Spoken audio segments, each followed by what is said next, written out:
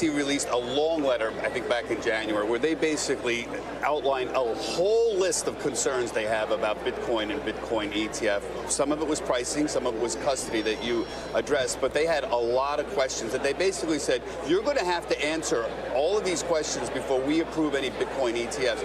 Do you feel your new application has gone further than anybody else's to address the SEC's concerns? I'm just wondering whether you have increased your chances by responding to their letter.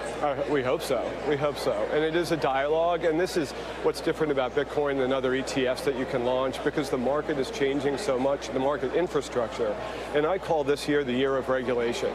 And the SEC is, I think, walking quietly to get what a year ago was literally 100% an unregulated market. I mean, Coinbase, everything about it was completely unregulated, and now they're bringing the broker-dealers under regulatory supervision, they're bringing fund issuers, they're bringing pricing availability. Everything is slowly, without kind of trashing the whole party, they're bringing everything, so by the end of the year, you're going to see a pretty regulatorily engaged market. It's rather remarkable because the Chairman Clayton made it clear that they're essentially helping to create an entire superstructure around that never really existed before. So if you have an exchange that wants to register with the SEC to trade cryptocurrencies, how do you regulate the pricing, for example? We have an NBBO in the securities market. That doesn't exist there.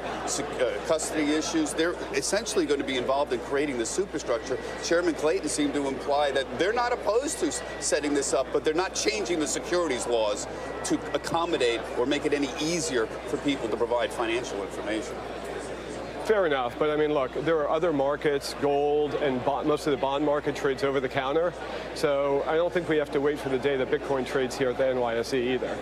So, you know, that's kind of, let's be reasonable in terms of our expectations and not apply a higher standard to Bitcoin than exists for other assets. Finally, you mentioned U.S. regulation. So it's really good, and like I said, this is going to take time, and that's why I do believe if you're investing in this market, short term, it's unstable, it's volatile, it's going to be unpredictable. But the long-term outlook and news like this makes it pretty clear that cryptocurrencies will be properly regulated, and that institutional money that has been sitting on the sideline and waiting to come into this asset class will eventually come, and I do believe it should come by the end of the year.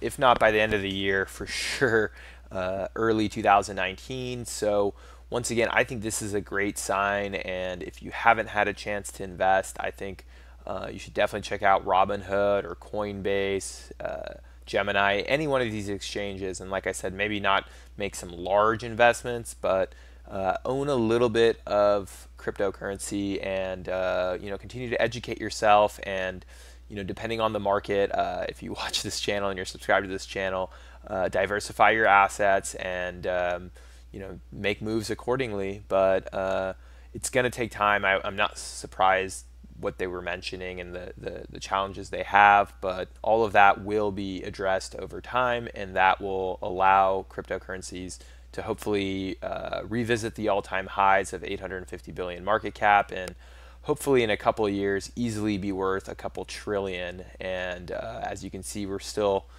around a 300 billion market cap, so there's a lot of promise and a lot of future growth and development.